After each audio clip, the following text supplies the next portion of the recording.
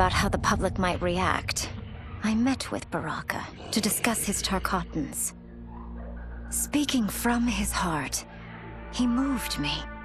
I agreed to visit his colony and see how his people lived.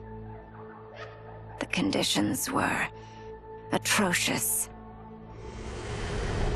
This was one of my mother's few mistakes.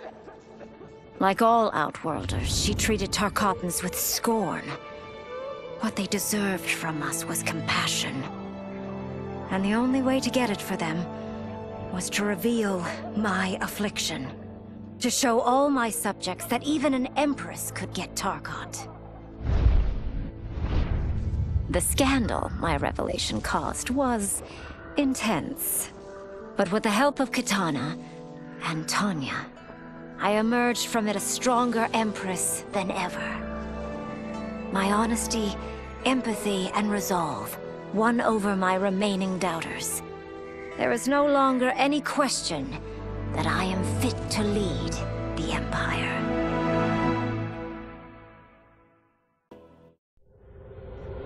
As the darkness enveloped me, I took a long last look at my family. I did not expect to see them again until their souls joined mine in the living forest. But miraculously, my beloved husband delivered me from oblivion.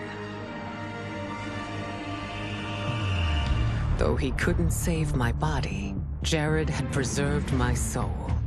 Like him and countless others, I am now a part of Ermac. Yet ours is not a peaceful repose. The collected souls within Ermac have their own needs and agendas. Before we can speak as one, we must first reach consensus. I had thought, as the former rulers of Outworld, I and Jared would hold sway. But here we are, two souls among many thousands, fighting for the right to be heard. And if there is one thing we do well together, it is fight. We will win the right to govern Ermac as we once had governed Outworld. And we will rule for the benefit of all.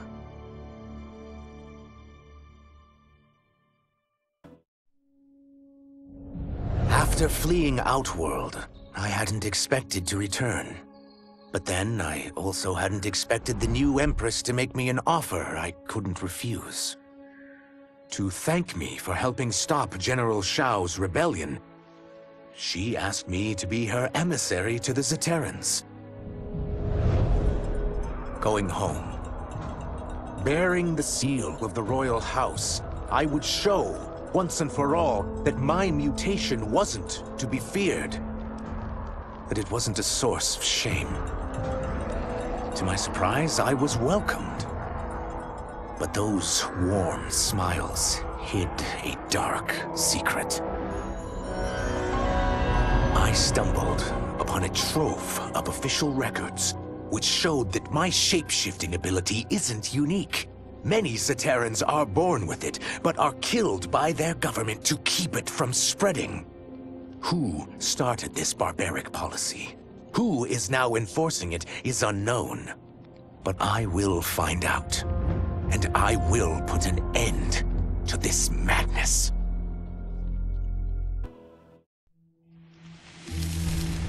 General Kchew's revolt left Outworld's armies in tatters. We were vulnerable to enemies both foreign and domestic. That's why my sister asked me to take command. To stitch her military back together and purge Kchew's loyalists within it. She trusted only me with the task. The soldiers, however, had little faith. They thought me a spoiled dilettante, unprepared and unfit to serve. That I could fight mattered little. All that mattered was that I wasn't one of them. I finally earned their loyalty by orchestrating an epic victory over Kchew and his rebels. Though the general himself escaped, his forces were smashed. For as long as I am able, I will lead the Empress's armies in defense of Outworld. Through strength, we will achieve peace.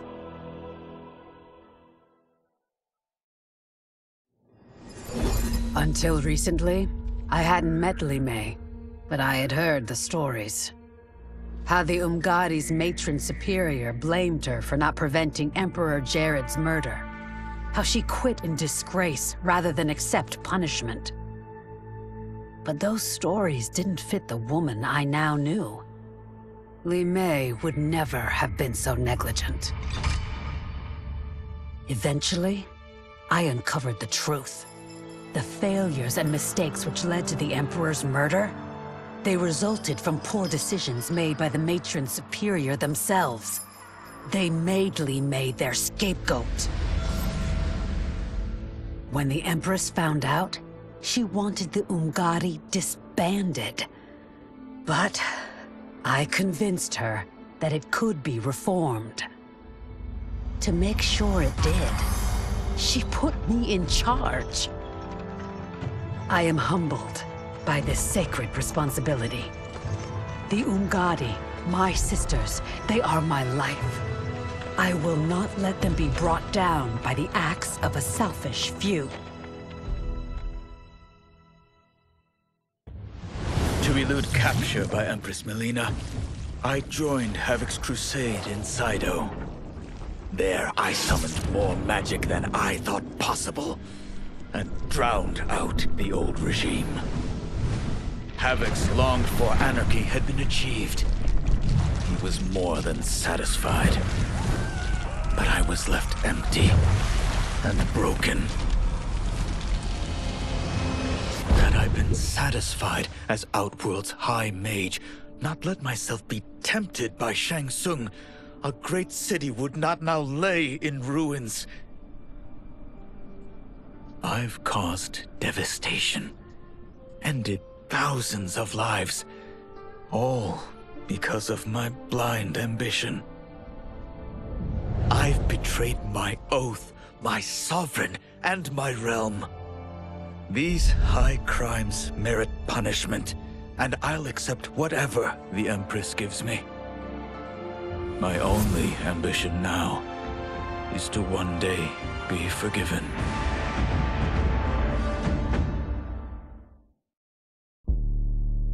After escaping Lei Chin prison, I was hounded by the Imperial Police.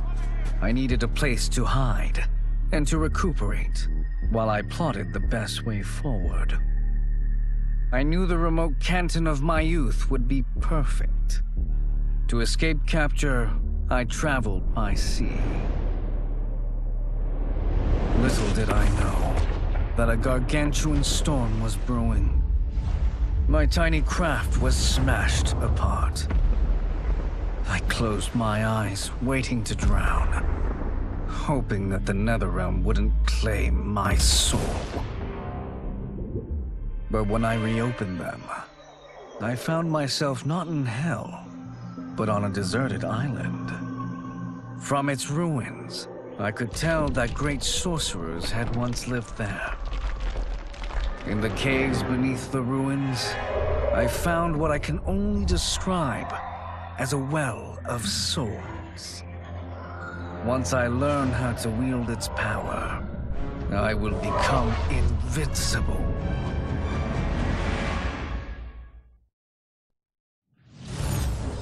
The battle had been lost, but the war isn't over.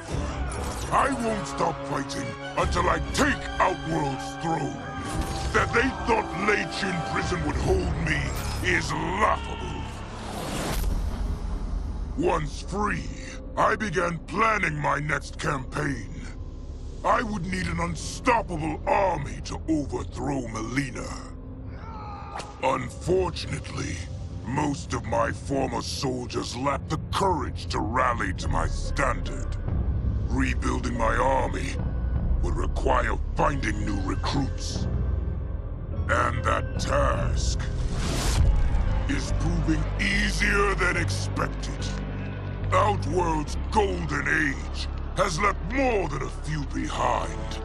Without hope, without power, they eagerly heed my call to tear down Melina's government.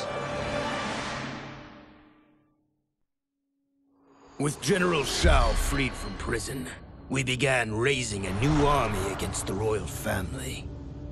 Though many were eager recruits, few were good at soldiering.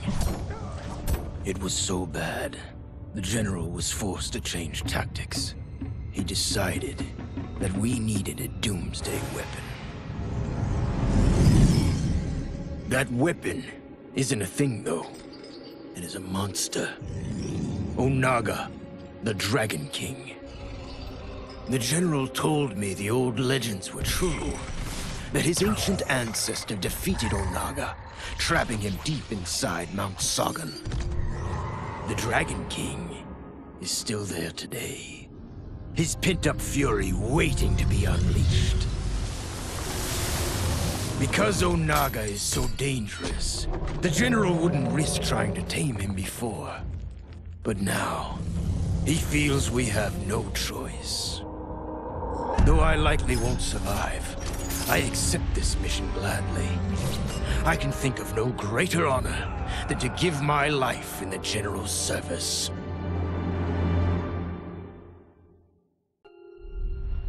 Kuai Liang and I were working hard to build our new clan. But even with the help of his close friend Harumi, it was difficult. The biggest problem was finding the right initiates. Then, one night, while walking outside Harumi's compound, I was attacked. I thought at first it was a Lin Kuei assassin, but his strikes were too uncertain, too angry. My attacker, it turns out, was a boy. Homeless and hungry, his assault was born of desperation. He needed money so that he could eat. It was like looking at myself 15 years ago. I would have ended up just like him if the Lin Kuei hadn't taken me in. So I took the boy to Kuai Liang, who also appreciated his fire. We made him our first initiate. The boy's name? Hanzo Hasashi. No sooner had Titan Shang Tsung been defeated than Bihan and his loyalists hunted us down. Outnumbered, we fled to Japan. There, we sought refuge from an old family friend. As children, we played together. But Harumi Shirai was a woman now, the head of her clan. Her strength, beauty, and intellect awed me. Also incensed by Bihan's betrayal, Harumi agreed to help me forge a new clan, one that would stand against him and defend Earthrealm. Her aid proved invaluable, and as time went on, we grew closer. To honor Harumi and pay respects to my new bride, I named the clan after her, calling it the Shirai Ryu. Now the battle against my brother begins in earnest. The Shirai Ryu won't rest until Bihan is defeated and the Lin Kuei's honor restored.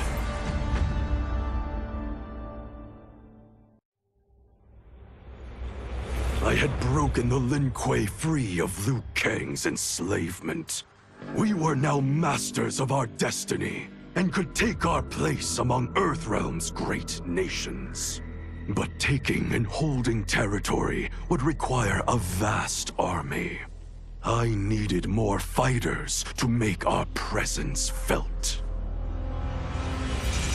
Then I recalled Shang Tsung's dragon warriors.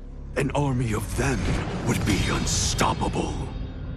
But trafficking in such strong magic would surely draw Liu Kang's attention. Sector advised that we avoid detection by building our army using science, not sorcery. We've invested much into this endeavor, and we are beginning to see results. Once again proving the depths of Sector's genius.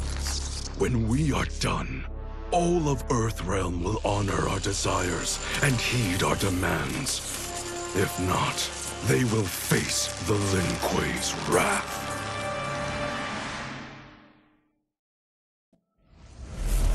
it not for my godly counterpart, I would not have survived the battle against Titan Shang Tsung.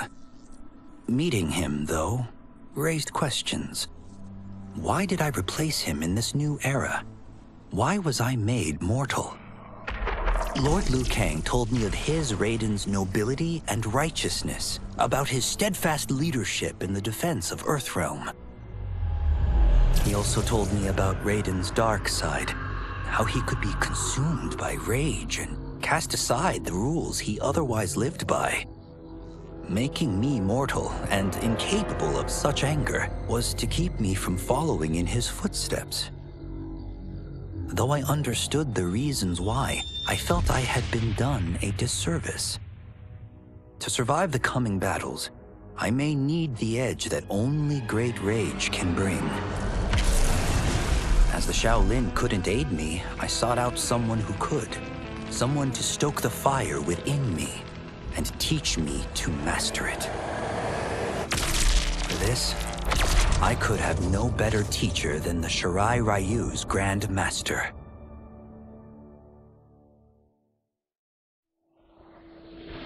My loyal partner had warned me. Reclaiming my power as Keeper of Time might have unforeseen consequences. In this, as in most things, he proved prescient. The process I had undergone did irreparable harm to my body. Taking back my power had cost me my immortality. While my lifespan would still stretch across eons, I would one day perish. And if the war with Titan Shang Tsung taught me anything, it is that this timeline is not safe without a protector. Yet I had never given thought to choosing a successor. Who is it that could replace me and protect my new era? The answer, of course, is Geras.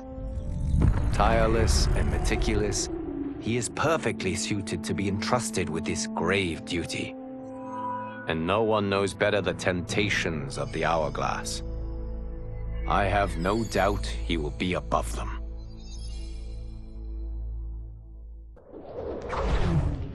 Since this whole thing kicked off, I'd wondered why Liu Kang chose me to be a champion. I mean, sure, I was killing it as a martial arts star, but it's one thing when it's all for show. It's different when you're playing for keeps. Then Liu Kang let me in on his master plan. He wanted the masses to know about the world beyond them, the one filled with gods and monsters, and he wanted me to tell them about it. But I knew revealing the truth all at once would be too shocking of a plot twist for most. That's why I pitched doing a bunch of stories, to slowly get people used to it. And if there's one thing I can do, besides kick ass in combat, it's build a cinematic universe. I'm serving up movies, streaming series, games, you name it. I like that I'm doing a public service. And it doesn't hurt that I'm making more than a few bucks. It's the kind of synergy that would make any studio mogul proud.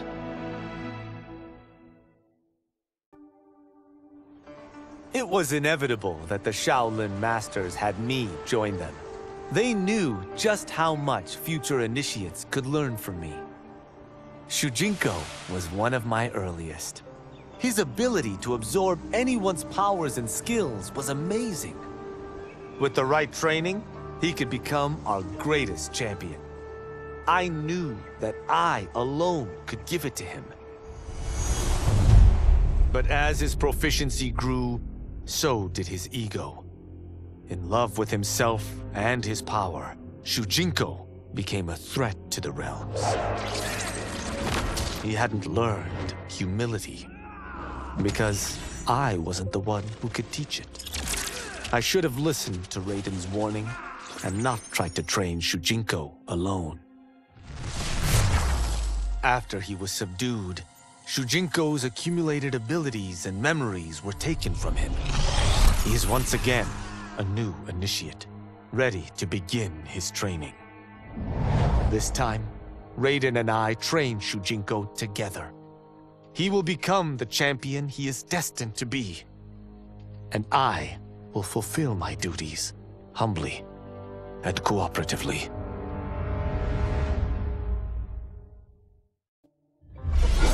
As her reign began, Empress Mileena faced many challenges. To meet them, she turned to the people she trusted.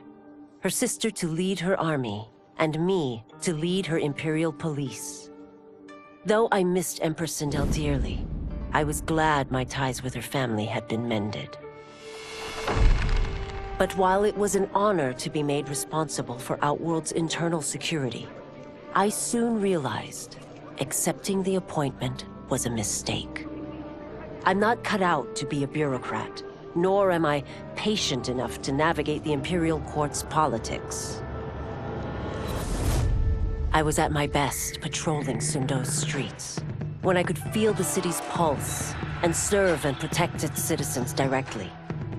That's why I resigned my post and resumed my role as Sundo's first constable. I end each day knowing I've made a difference.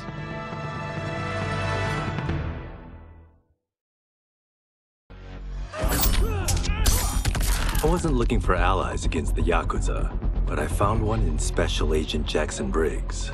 He'd heard gangsters plotting to kill me on a wiretap and came calling, hoping I'd be his informant.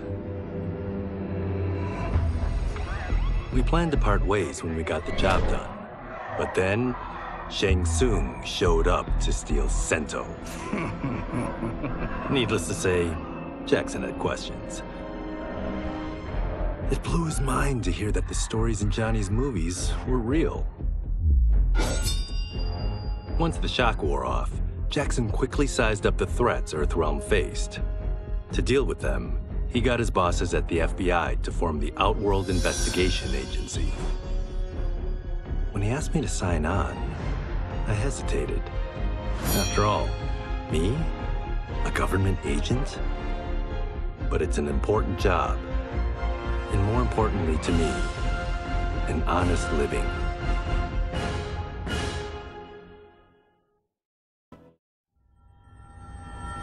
While the regime had changed, little else had.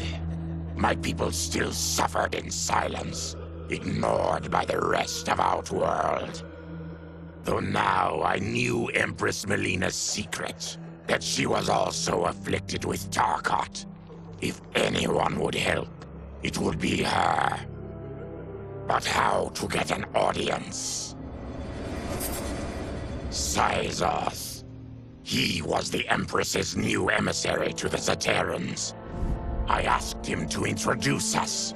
At great personal risk, he agreed. And as I'd prayed, the Empress was willing to meet. Even better, she would visit the colony. She was shocked to see how we lived. She moved quickly to provide for our care and comfort. Thanks to the Empress and Syzoth, we Tarkatans are no longer pariahs. Until our disease can be cured, that will do. Though the barriers between timelines had been rebuilt, there was no question that they could again be broken. Protecting this timeline would require eternal vigilance, so that it could not fall victim to further outside aggression. But nothing in my countless lifetimes had prepared me for this task. In none of them had multiple timelines ever coexisted. Monitoring them for threats was an entirely novel problem. It would require a novel solution. I discovered that though the timelines no longer touched, their meeting had left them intertwined. I can now secretly surveil all timelines, keeping watch for potential danger. It pleases me to do this service for the new era. Lord Liu Kang may rest assured that it is secure.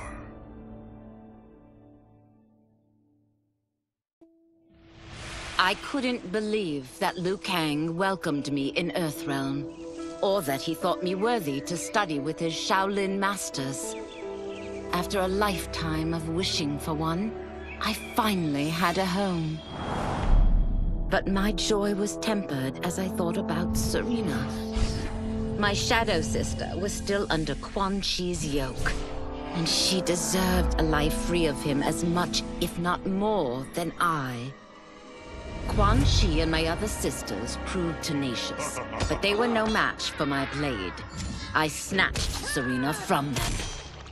Then Liu Kang helped me break Quan Chi's spell. Her mind free of his influence for the first time in years, Serena chose to join me in Earthrealm. My sister and I once again fight side by side, only now we do so for Earthrealm. Together, we have formed the Order of Light.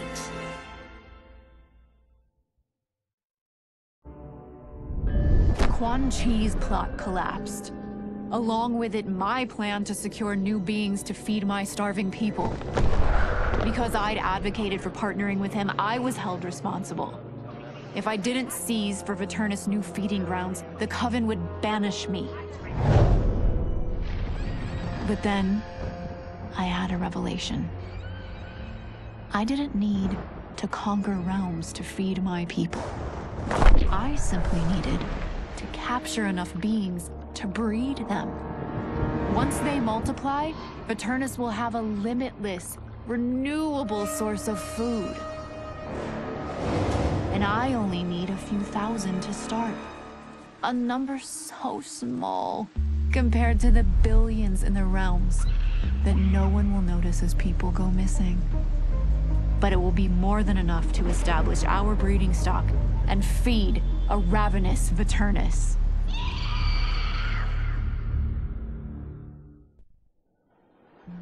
Quan Chi's defeat had cost me everything. For months I had furthered his plot, and now I had to start over. Saito's people were still in chains. That's when Rain approached me. On the run from Empress Melina, he was desperate for help. And though I'd had my fill of sorcerers, this one was different. I agreed to provide him safe haven. He agreed to help topple Saito's government. And topple it we did. Rain summoned a wave so fast, so powerful, that it crushed the capital. Saito's fascist rulers were swept away. My people are finally free. They can chart their own course, needing only to follow their own desires. Their lives are now blessed by anarchy.